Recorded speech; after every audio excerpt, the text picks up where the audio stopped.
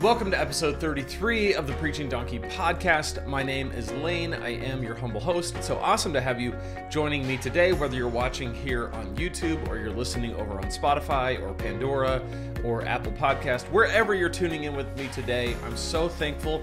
I do not take it for granted that you would take out some time from your day to spend with me. And I'm starting a series today, a series of podcasts for the next few episodes, where we're going to be looking at the 10 essential steps of creating a sermon. I'm going to call it the sermon prep checklist. And as we go through these 10 steps or these 10 items, I want to drill down on some things that we need to kind of make sure we're doing with each one of these steps. And it starts with the process of just kind of determining what we're going to preach on, then how we're going to get into digging the scripture, then building an outline, and then building out the content of the sermon, and so on. So some of this is going to be stuff that we've already talked about, but I want to talk about it in sequence, and I want to drill down on some things that maybe we haven't drilled down on before. And I also want to put this checklist in your hands so that you can not only follow along with this series, but you can use this when you prepare your messages, because this is something that you can just, it's on one page, you can have it in front of you, and it's just an easy, quick reference to see kind of where you are in the sermon prep process. So if you want to check that out, it's my 10-step sermon prep checklist. You can go to preachingdonkey.com/checklist. preachingdonkey.com/checklist. You can download that for free, and it will be a great complement to these videos. Now, one of the reasons why I'm doing this series is because my first book, Preaching Killer Sermons, came out 5 years ago. I'm a little bit behind celebrating that because it was actually April 19th, 2016, and this is June of 2021, almost July. So it's a little more than 5 years later, but I was kind of busy. I was out of town and all that kind of stuff when the 5 years came up. So I'm celebrating it now, but 5 years ago, that book came out, and it's done tremendously well. A lot of people have benefited from it. Still sells every single day of the week. It's really cool. Very thankful for that and the impact it's had. And then in 2019, 2 years ago, I released my second book, Become a Preaching Ninja. And that book really drills down on a process for writing and developing a sermon. And that is where a lot of this content is going to come from in this checklist, in this series of videos, in this podcast episode series. So if you haven't grabbed my books, you can go check them out. They're both on Amazon. And if you want something that would be a great complement to these videos, it's going to be the Become a Preaching Ninja. So you can check that out. It's on Amazon.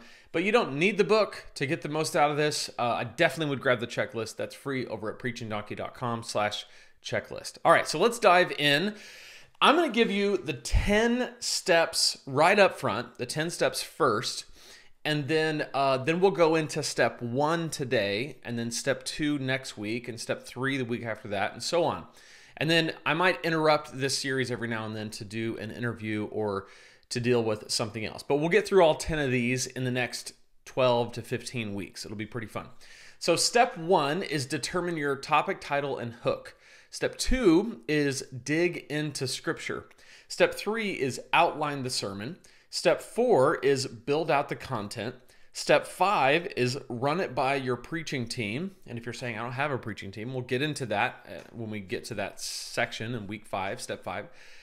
Step 6, rehearse the sermon. Step 7, design slides and other media. Step 8, develop the handout. That's what you're going to put in people's hands when they walk in. Number 9, preach it. Number 10, evaluate it. So those are the 10 steps to effective sermon prep. Let's go through. Let's start going through each one by starting today with step 1. Determine your topic, title, and hook. Really quickly, I first want to just mention, what is a topic, title, and hook? Well, topic is what the sermon is about. The title is what the sermon is called. And the hook is what is going to make people interested in hearing the sermon. And not only hearing the sermon, but hearing more of the sermon. What I mean by that is when people are in your church and they're listening to you preach, you want to give them a reason to keep listening.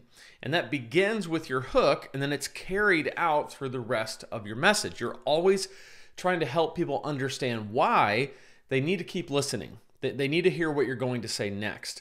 So a hook is kind of the way of describing that in your message. What is it that's going to keep people interested? Why are they going to care? So that's hook. The topic, obviously, what your sermon is about.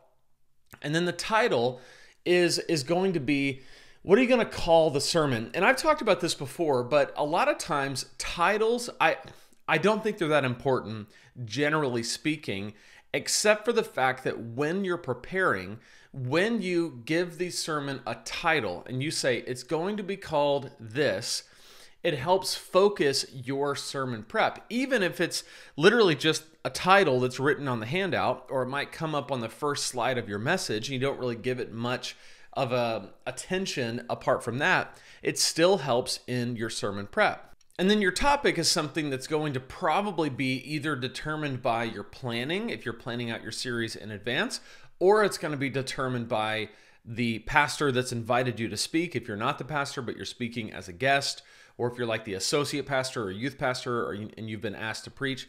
So they might give you a topic and maybe a passage to work with. And so step one is to get all of those things in front of you. So with the topic, you want to ask the question, what is this sermon about, right? What are we trying to do with this sermon? What is it about, generally speaking? We're going to get into where are we taking people? What's the bottom line? Where is all this going? We'll get to that in future steps. But in step one, the goal is just to nail down the topic, the title, and the hook. So the topic is, what is it about? What is the title? Okay, what are we going to call it? And by the way, this is a tentative title because this could and does change throughout the process. And then hook, and this is the most important one in my view, what will make your listeners interested in hearing it? So what is the topic? What is it about? What are we going to call it tentatively? And then what is going to make my listeners interested in hearing this message and really hearing more of this message? Those are the three kind of foundational pieces of the first step, the first of 10. There's 9 more to go, so there's much more to say, but that's the first one. So this week, as you're sitting down to prepare your message, just begin with those 3 things. What is this sermon about? What am I going to call it?